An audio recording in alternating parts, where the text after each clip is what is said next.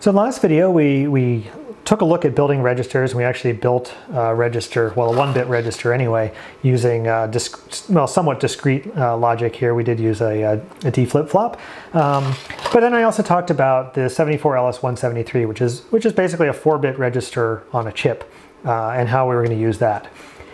One thing that I don't like about using just the 74LS173 is that it does have its own output control, which means that once it stores some series of bits here in these latches or these flip-flops, you can't see what is in it. And I think it's pretty important for this computer, because this computer is designed as something that you can use to learn about how computers operate. And I think it's pretty important to be able to see what's in every register. So what I'm going to do is I'm going to use the 74LS173 register chip, but I'm going to tie the output control such that the output is always on. But of course you don't want the output to always be on, otherwise the output will always be outputting something to the bus. And you don't want that, because then that register is putting its data on the bus all the time, and that defeats the purpose. You want to have that enable ability. And so what I'm going to do is I'm going to have the output always on, so that we can hook LEDs up to this output. But then on the other side of those LEDs, I'm going to use something like the 74LS245, which has these tri-state buffers in it. That way we can use the 74LS245 to control what's going out on the bus. So have the 74LS173 register always on, so we can see the LEDs to tell us what's in the register, but then use this to control whether it's actually being output to the bus or not. So essentially, that kind of looks like this. This is sort of what that circuit would look like. Hopefully this makes some sense. But I've got the 74LS173, and each one has 4 bits, a 4-bit register, so I'm using 2 of them to cover our 8 bits. So we have our 8 bits coming in. And then I have the output, so M and N. I'm not sure why they call them that, but those are the output controls, and for some reason there's 2 of them. But in any event, if you tie both of them to ground, then the output will always be on, and so these will always be outputting, which is what we want. And then I have the 8 LEDs hooked up, so we can see what's stored in these registers. So the output's always on, and you can always see on these LEDs what's actually stored in those registers. You can ignore this line. I needed to draw this bigger than I thought. And then we're using the 74LS245 to actually control whether it goes back out on the bus or not. And so there's an enable line that the 74LS245 has, and it's an inverted logic line, so it would normally be high, and then you bring it low to enable it. And then when you bring that low, then we'll see, whatever this is will actually get output. But if the enable is high, meaning it's not enabled, then this is essentially shut off, and it's not outputting a 0 or a 1 to the bus. So this is fairly simple. We've got 8 connections to the bus as inputs. We've got 8 connections to the bus over here as outputs.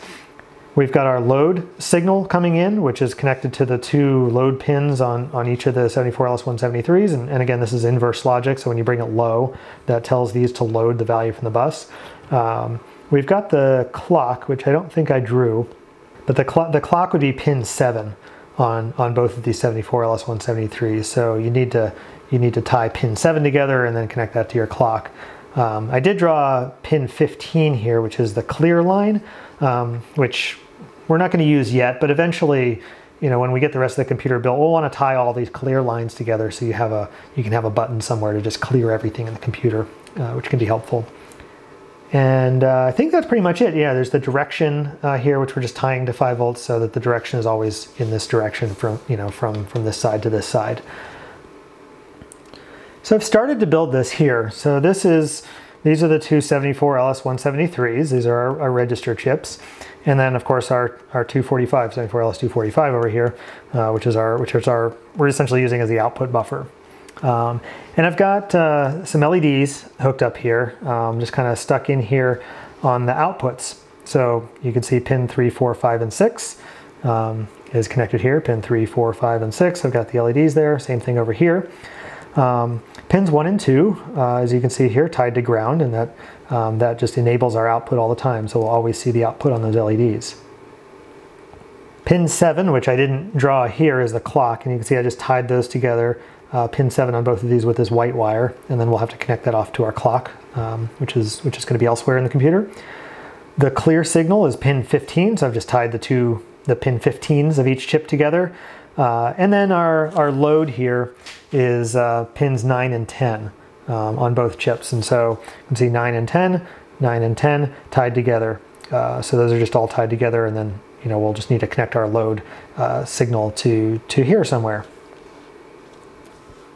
So now all that's left to hook up here is connecting the outputs of the 74LS173s, which of course are already connected to these LEDs, which are just connected across to ground. I don't know if you can see that here, but they're just connected across here to ground. And we just need to connect those as well to our 74LS245, so just connecting these across. And conveniently, all of these pins are on the same side here. So 1, 2, 3, and 4 are kind of on the bottom side of this chip here, and the inputs for the 74LS245 are 2, 3, 4, 5, 6, 7, 8, 9, and those are all down here on the bottom of this chip. And actually, one of the reasons I'm using the 245 specifically is because of that. It just makes the wiring easier, because you can set the direction as one direction or the other. So you might wonder, if you're wondering why we're using this bidirectional chip, but then only using it in one direction, it's actually just because it makes the wiring easier, and it doesn't cost any more than any of the other chips. So I'm just going to go ahead and hook this up. You just have to be careful to squeeze all this in here. It can be a bit of a tight squeeze. And of course, you are under no obligation to make your board look as pretty as mine. I'm just trying to make this easy for you guys to see what's going on.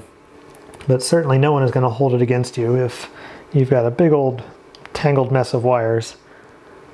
And now I'm starting to cover up this black wire under here, which is why I wanted to show you everything else before I stuck the rest of this in here, because it does kind of mask what's going on underneath.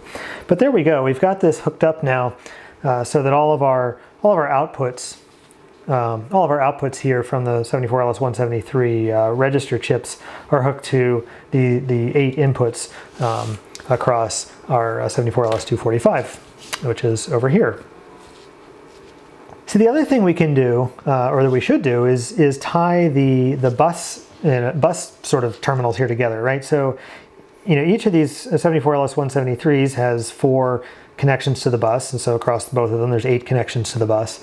And then the 74LS245 buffer here also has 8 connections to the bus. And we can actually just tie those together directly here, and then coming off of this board we'll just have one set of connections.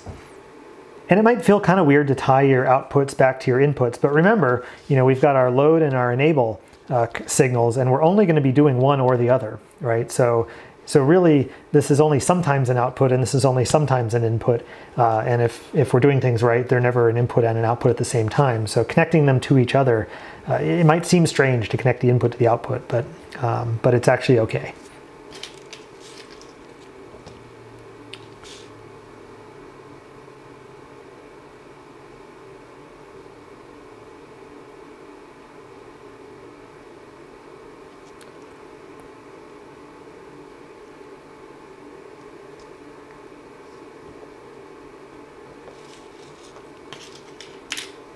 Okay, and that's pretty much it. And so the connection to our bus is these eight blue wires, or sort of this side up here. So if we want to just add these connections here that we can connect to a bus, let's do that. And so these 8 wires here are our connection to our bus. So we've got our load signal over here. We've got the enable over here, which is the enable for the output to the bus. And of course we've got the reset here as well, which is this pin 15, which we'll just tie that to ground. We're not going to use that. We'll just leave that so that it's not resetting everything. And then the last thing we have is the clock, which is right here. This white wire connecting here. And so that's it. That's pretty much our register.